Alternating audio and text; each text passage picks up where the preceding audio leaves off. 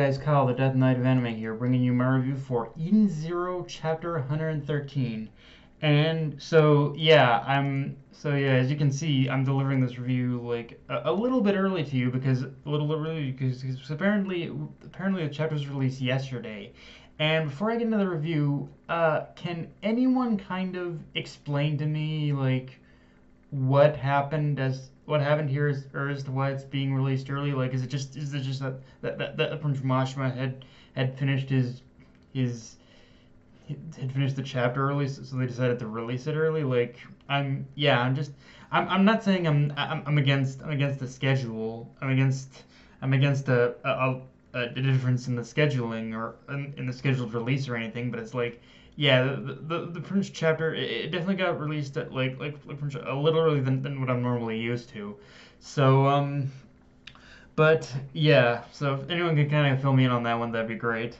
Um, um, but with that said, so let's get into the chapter. And okay, so obviously the first major thing to talk about in this chapter is that when our heroes more or less arrive on the planet, arrive on Foresta,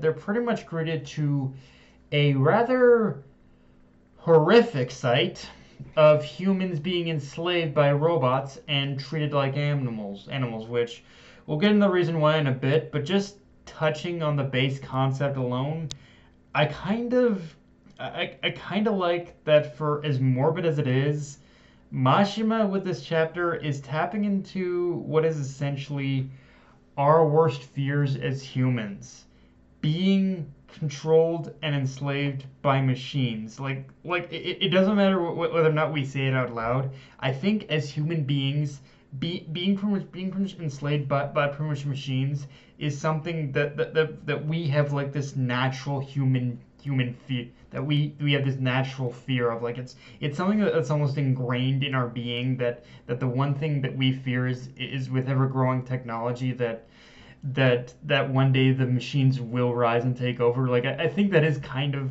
part of our in our brains. I think that kind of is something that we all fear, and he taps into that just in that one panel of seeing the humans being treated like animals, like be treated like dogs and cats and whatnot.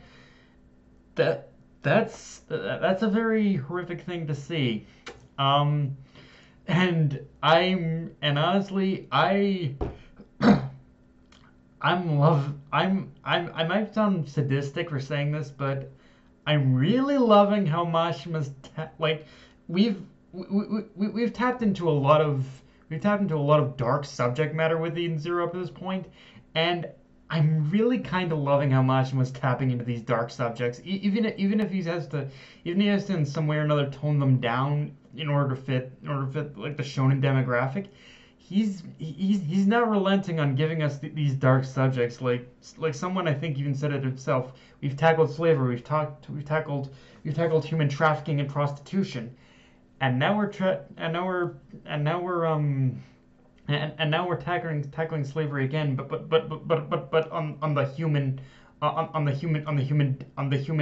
the animal degradation level. Like, these humans are being degraded to the point of being treated like animals. So yeah, and I'm not gonna lie, what really sells this for me even more is that in from and what really sells me on this is that, well, I'm not gonna outright say what the machines are doing is justified, and, well, I'm not gonna say it's anything of what's going on is justified.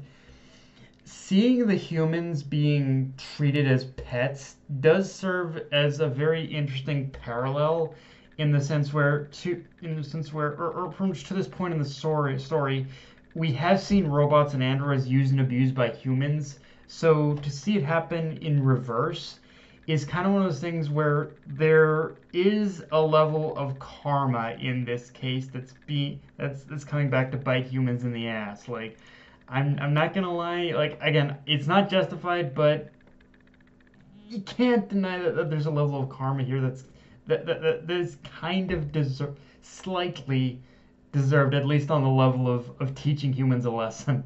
Like, use and abuse machines. Trust me, it'll get you nowhere. Like, yeah. Um, Now, with that said, let's talk about the reason why this is all happening. Because why this is all happening and why the robots are acting this way. Because as we learn later on, it's because of a virus in their program that Ziggy is responsible for. And to me, this just kind of confirms even more going on, more that what's going on, more going on, more going on with Ziggy than what we see on. That there's definitely more going on with Ziggy than what we see on the surface, but also that it also confirms for me at at least part of his actions are and motivations are being fueled by like a foreign virus or program.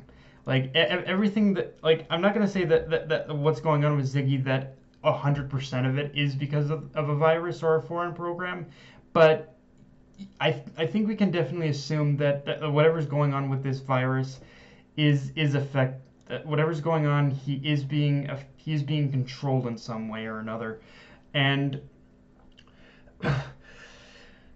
now whether or not whether or not this virus has commandeered his body or it's just heightening Ziggy's already existing aggression towards humans is the question that remains to be seen. And as of right now, I'm personally going in a little bit of the column A and column B category, in the sense where I think a lot of what Ziggy's doing is probably motivated is motivated by his own desires, but at this is motive is he's doing himself probably, but at the same time I think whatever virus or program is controlling him is heightening these tendencies and making him even more of a dangerous threat than he could have been before. I don't know, but in but in either case, whatever's going on with Ziggy, I do like how seeing what Ziggy's done on this planet has pushed Shicky's resolve even further to stopping his grandfather,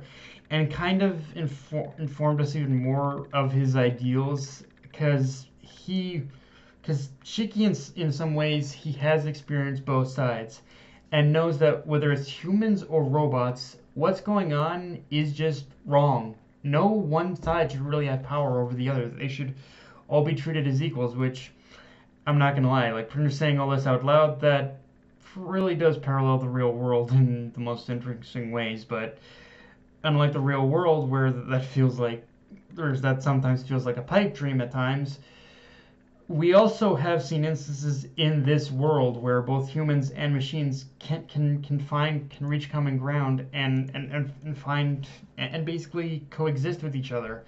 So already that basically sets up the two sides of Ziggy wanting to control humans, but on the other hand, for Shiki, he's got his ideals that humans and robots, humans and machines, they can coexist if we try.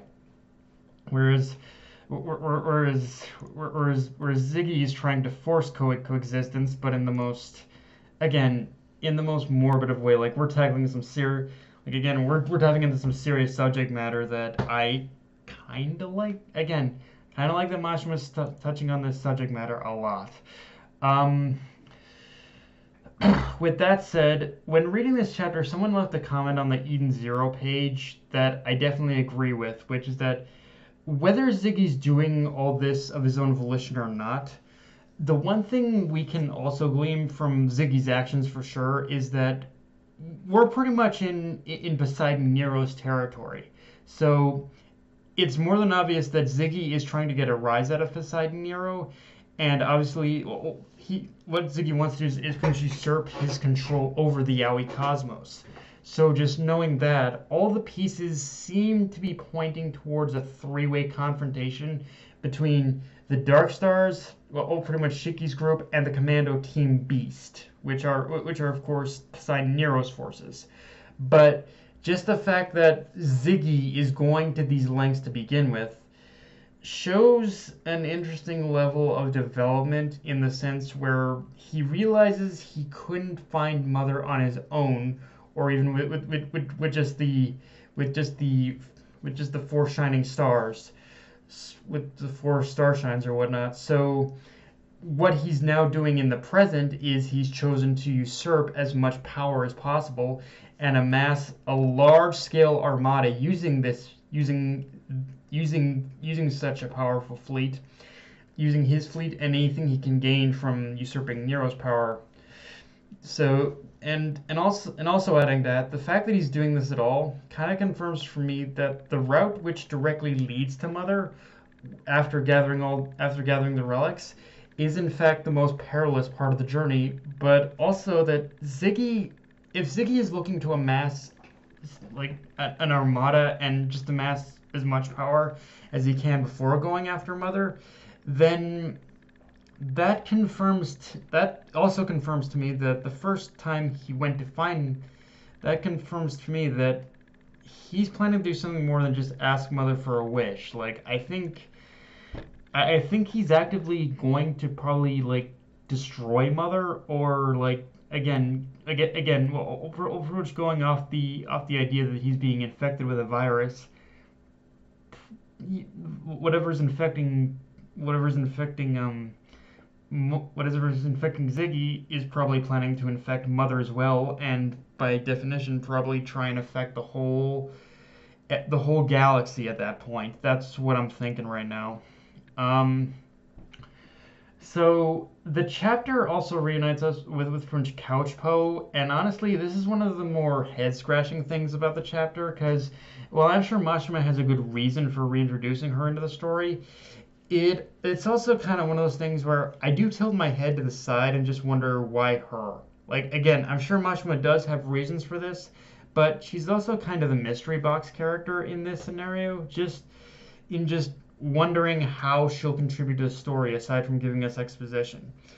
The only thing that does come to mind right now, just based off her first reappearance, is that she's going to serve as a guide through pretty much Foresta, seeing as how she does seem, so it's just how basing off her first appearance and getting our heroes to safety does show that she seems to know her way around the planet, so there's that.